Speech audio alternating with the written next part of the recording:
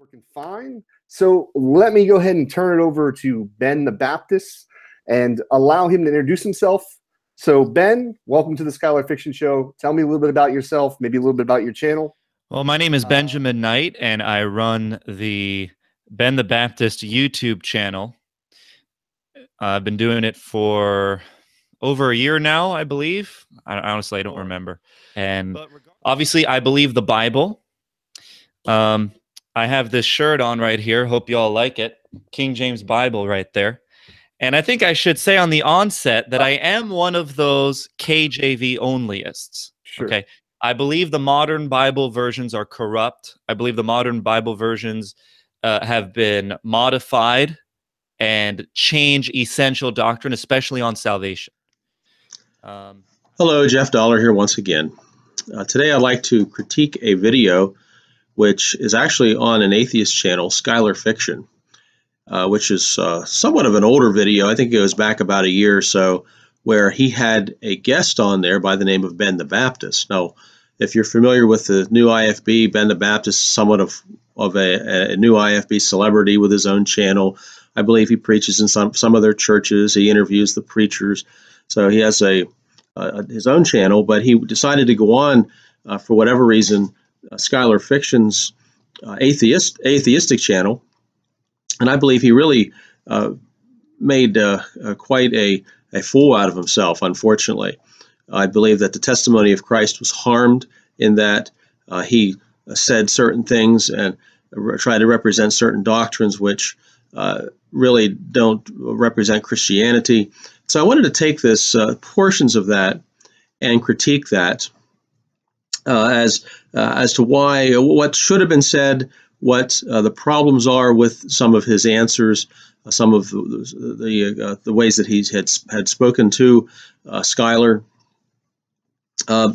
One thing to consider is that, first of all, that the men of the old and new IFB, specifically the Hyles branch of that movement, are by no means qualified to defend the faith publicly.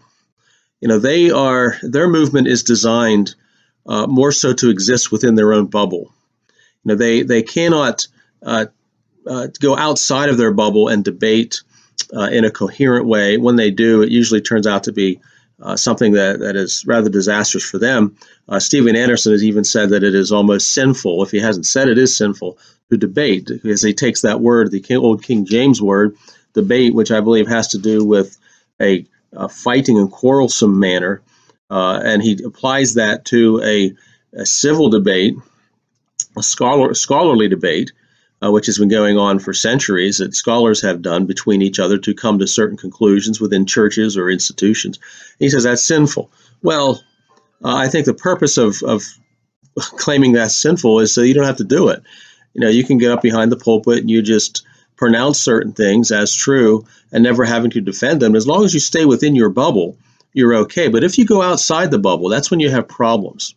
You know, I remember about a year or so ago, somebody from the new IFB decided that they wanted to talk to James White about certain issues. And again, it turned out to be a disaster for them. And it was here with this particular issue with Ben the Baptist and Skylar Fiction. These men, first of all, of this particular group, do not really represent the faith to begin with. There are serious doctrinal errors which places them outside of the Christian faith. For example, they deny the doctrine of original sin. That puts them in a category of Pelagianism, which has always been considered outside the realm of historic Orthodox Christianity. Their doctrine of repentance, which we've covered many times before, places them outside of Christianity. The reprobate doctrine, which they teach, where they are permitted to be rude to certain sinners, certain types of sinners are excluded from the grace of God, so therefore they can be rude. We'll see that exhibited in this video. The King James only position which they take, where you can actually only be saved if the King James Version is used, they are untrained and unqualified men. They should not actually even be behind the pulpit. If they were in a biblical church, such as our church, they would not even be able to be members, let alone preachers. You know, so when we're looking at this, we need to keep that in mind. They are not capable of surviving any debate outside of their own little scope of influence. So with that in mind, we have here with a situation where Ben the Baptist decided to take on Skylar Fiction. Now, Skylar, at least I have contacted him and had some correspondence back and forth through email. He seems to be a polite and reasonable person. Of course, I would be quite on the opposite side of his position. But when you look at what he produces, it's very anti-Christian, and he knows what he's talking about. So if you're going to debate somebody like Skylar Fiction, you better have all your ducks in a row theologically. And of course, anybody in the new IFB is not capable of that. Skylar has a Christian background. He understands the basics of Christianity. He seems to be well read. He's well prepared. And only a seasoned, well-prepared Christian should get on his program and answer questions and have discussions with a person like Skylar Fiction. And that's one of the problems there, what happened there. Ben the Baptist, however, rushed in where angels feared to tread. He actually loads up Skylar's artillery, hands Skylar the ammunition, and Skylar just blows him out of the water. That his answers are so incoherent and foolish that it really gave a bad testimony to Christianity. So this video is somewhat lengthy. I believe it's well over an hour long. We'll pull out a few highlights here and there and make a few comments, discuss a few things. And once again, these videos that I make are usually done on the fly. I have to do things between stuff at work or at home or early in the morning or late at night. I may be dressed differently in different sections of this particular video. So I just keep that in mind. I appreciate your patience with that. So let's just, we'll start here at the beginning and we'll take it from there. And obviously I believe the Bible. I have this shirt on right here. Hope you all like it. King James Bible right there. And I think I should say on the onset that I am one of those KJV onlyists. Sure. Okay. I believe the modern Bible versions are corrupt. I believe the modern Bible versions have been modified and change essential doctrine, especially on salvation. Immediately, Ben starts out with the King James issue, flaunting the King James issue, which I think is like putting a target on your back, saying, "Go ahead and shoot me." The King James only issue is not one that you can defend even within the Christian church. Now, I've got several videos on that. I won't go into detail here, but I think it's a very foolish thing to flaunt that particular issue in front of atheists. Atheists hate the Bible. It doesn't matter what version it is. We can discuss the quality of each version or the problems with each version among Christians. But to bring that up, I think it's just showing that you hold an anti-intellectual position that an atheist can easily tear apart. Let's move on. So let's say you had a father and he had some very strict rules. Mm-hmm. And he said, you can't be a homo. You can't be a serial fornicator. You can't do a bunch of Why do you other... use the word homo instead of just saying gay? Can I ask you that? Absolutely. And you know what? We could turn it over to you after this if you'd like. No. But I'm just real quick. Why you just couldn't use a word like gay or just use the word homosexual? Here's why. Because gay means happy, according to the Bible. The Bible talks about gay clothing. Sure. And so I feel it wouldn't be accurate to describe a sodomite with that word. Well, homosexual. How about homosexual? The scientific term. Well, I just prefer to be as mean as possible. Are you serious, really? Is that really what you mean? You just want to be mean to gay people? Right. Yeah. Homo is mean. And so so your intent is to be mean to people. Yes. Okay. That's what you're... When I get to this part of the video, I have to say that it actually makes me cringe. When we're presenting the Lord Jesus Christ to the world is going to view Christ as it views us. I don't believe that the new IFB represents Christianity at all, but it does pretend to do that.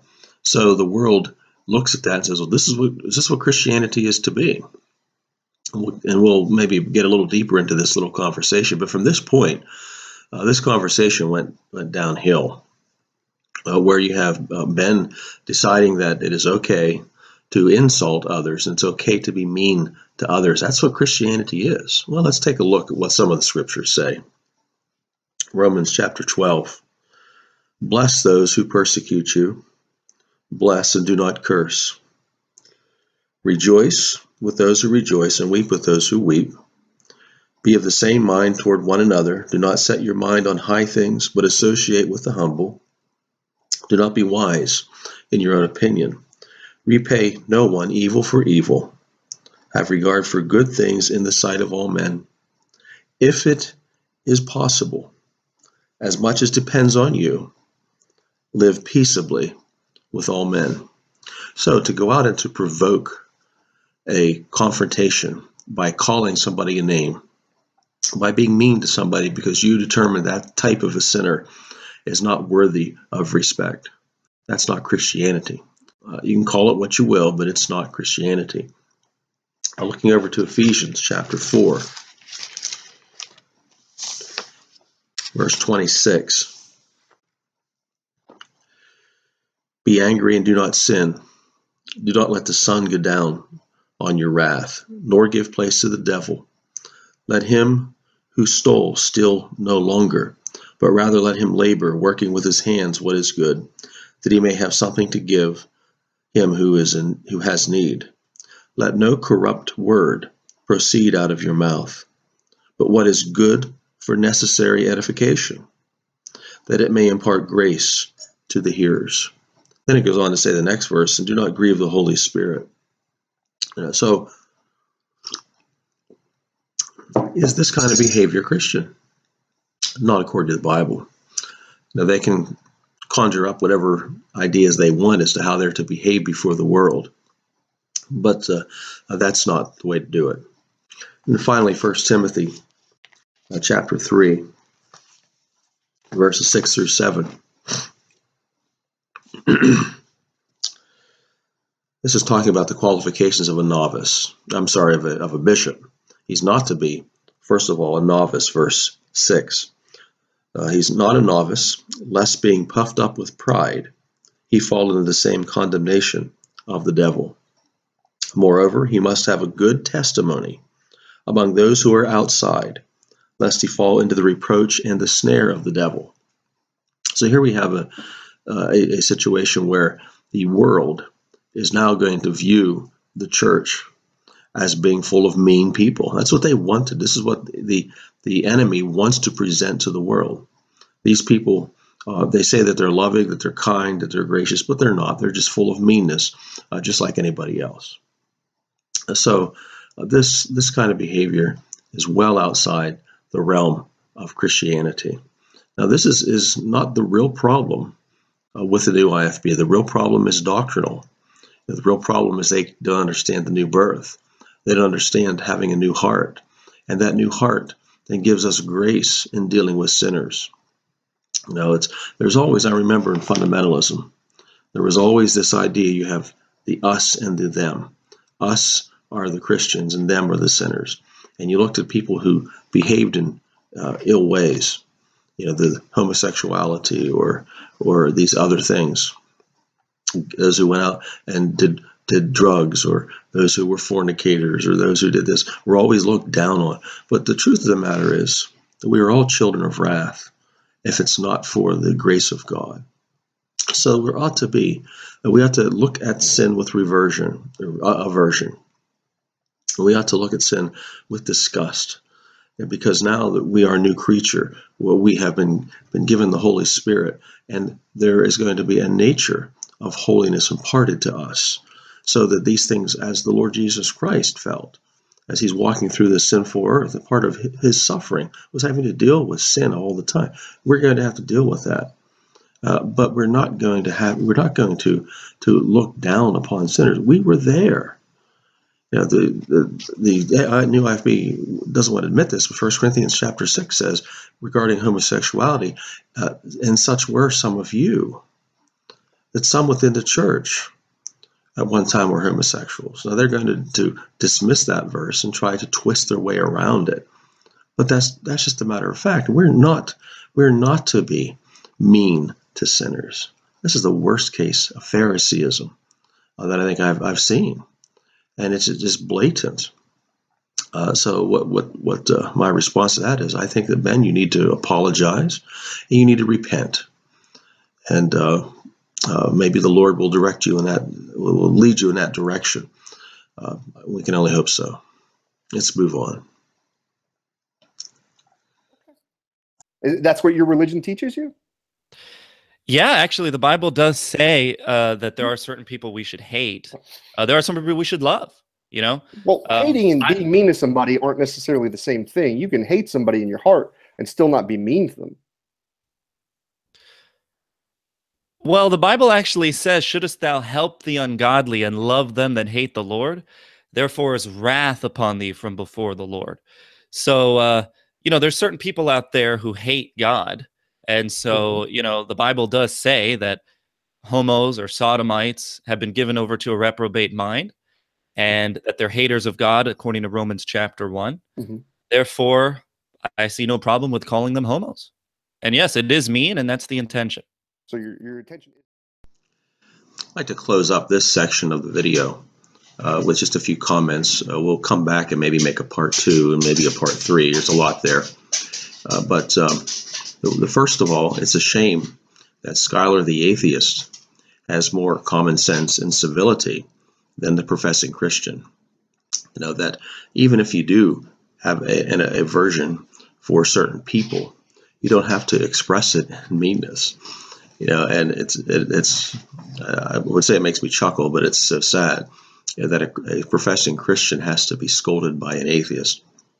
Well, the second part is the verse that he quotes from 2 Chronicles chapter 19, where it talks about let's just take a look there, if you would. It says here, and Jehu, son of Hananiah,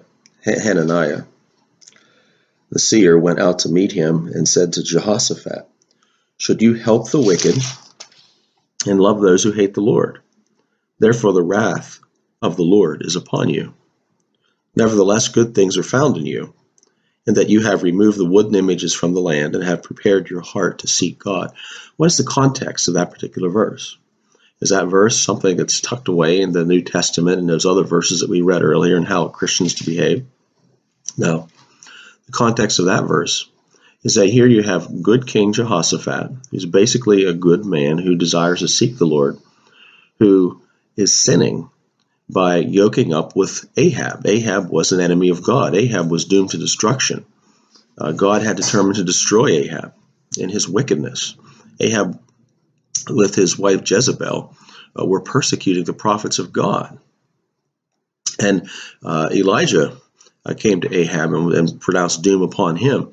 And yet here we have another prophet here had to go to Jehoshaphat, who was a good king, and say, why are you helping those who hate the Lord? So the context is not the sense that we're permitted to be mean to others, but the context here is that if you have somebody who is openly working against the kingdom of God, why would you consider yoking up with them and helping them? So this is a pattern that you'll find in the new IFB, that they'll take some verse, some obscure verse that has nothing to do with a particular context, pull it out, and use that as a justification for their behavior, for their doctrine. No, the Bible does not permit us to be calling names of others and to be mean to others simply because we determine them to be beyond the grace of God. That's nowhere in the scriptures. And I'll say again, in closing this video, is that the only place you find the Lord Jesus Christ using derogatory names is in Matthew 23, where you see him discussing the Pharisees. He's confronting the Pharisees with their hypocrisy. The Pharisees were the religious hypocrites of the day. Now, I would dare say that if the Lord Jesus were here bodily again and confronting evil, he would be behaving like he did with the woman at the well, the woman who had the 5 husbands. He was kind and gentle. He confronted her with her sin. He did not use derogatory terms, or the woman that was taken in adultery. You never find the Lord Jesus Christ using derogatory terms towards sinners, but he does towards religious hypocrites. And I don't think you can find a better example of religious hypocrisy than you do here. Now, once again, if Ben sees this and you want to have a discussion on this, and you want to explain yourself, you're most welcome to. But you need to repent of this kind of behavior, as well as the rest of the new IFB. This is a blot on the testimony of the Lord Jesus Christ in this world. The Lord Jesus Christ never permitted or sanctioned us to go out and call names and to be mean to people because they're sinners. If you have any questions or comments, please leave them in the comment section. Once again, as I mentioned, we'll probably do some more on this video. It's very lengthy. But may the Lord bless you in your search for truth.